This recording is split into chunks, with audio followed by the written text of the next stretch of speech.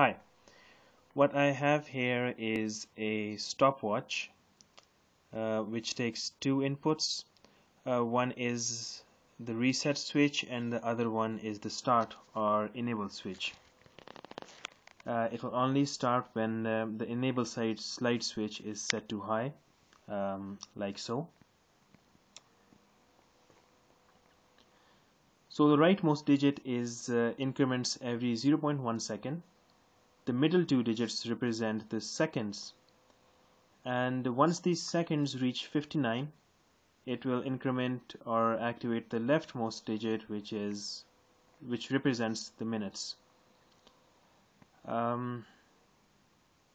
So when the minute reaches 9, it will roll back to 0000. Hence this is a stopwatch which can keep time up to 10 minutes.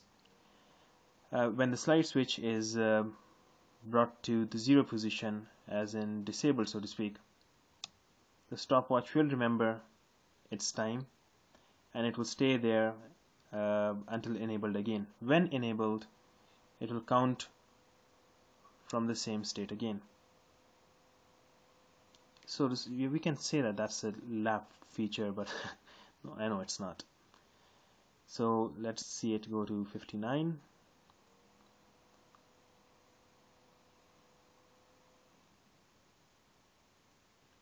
There we go, that's 1 minute.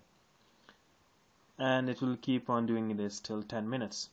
The reset button will reset the count. There we go. Reset again. This time I'll turn it off. Turn it back on.